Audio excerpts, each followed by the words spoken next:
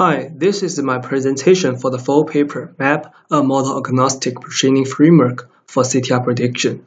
This is a joint work of Apex Lab at Shanghai Jiao University and Huawei Noah's Ark Lab.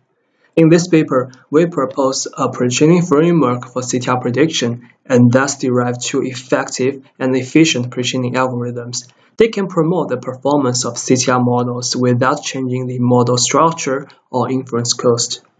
The pretraining task of our proposed map framework is to recover the original information from the corrupted samples.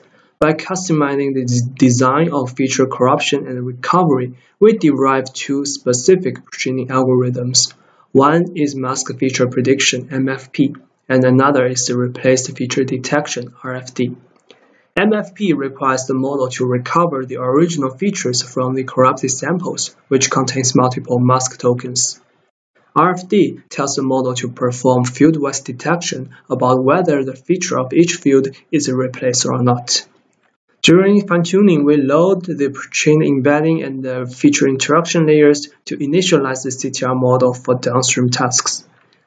In experiments, our proposed RFD and MFP consistently outperform the baseline pretraining algorithms and achieve the new SOTA performance for all 8 backbone CTR models. As for efficiency, our proposed RFD achieves less GPU memory consumption, less runtime per epoch, and better sample efficiency.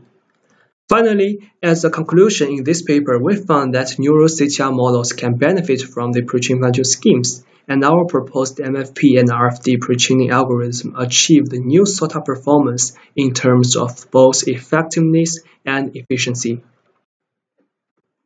That's all. Thanks for listening.